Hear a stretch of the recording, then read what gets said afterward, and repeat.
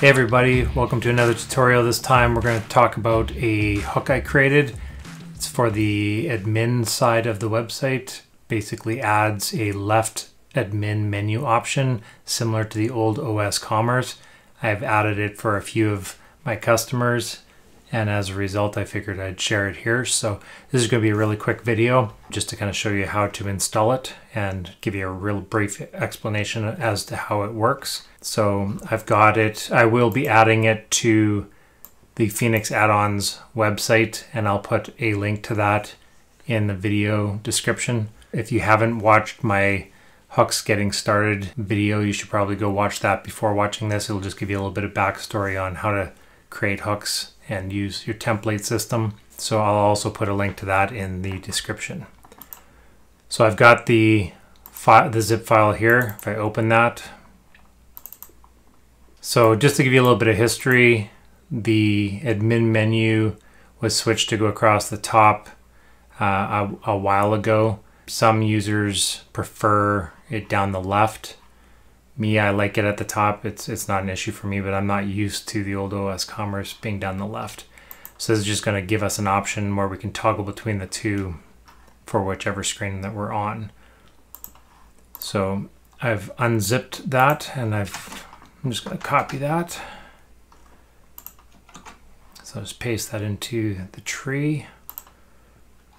So the file that it actually creates is templates, override, includes, hooks, admin, site-wide H menu. Now for this to work, you're going to have to choose to enable your override template.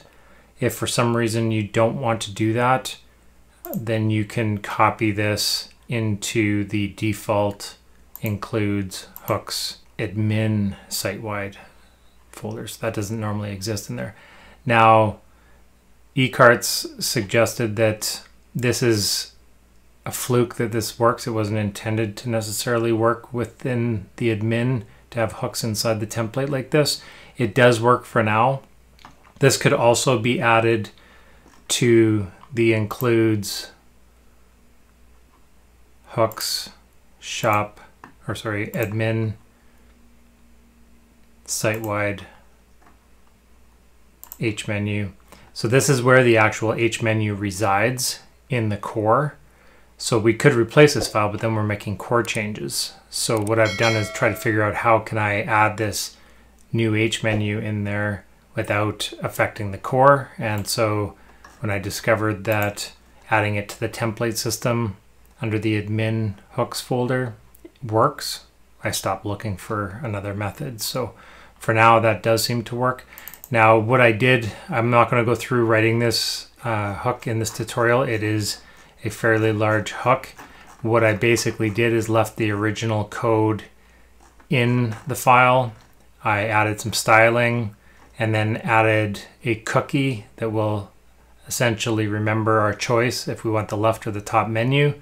It will default to the top menu, and as a result, every time you log into the admin, you're going to see the, I'm just going to take a quick look here. You're going to see the top menu. Now, there is an option in here where you could change this to default to 2. And so what that would do is that would actually default the menu to the left menu. So if it was something that you were finding that you were using all the time and you wanted to stick with the left menu, you could simply change that default to 2 and it would default to the left menu. Basically, again, I just copied that file in there. By doing that, it should already be working because it's a hook. So if I just refresh, you'll notice there's this down arrow over on the left.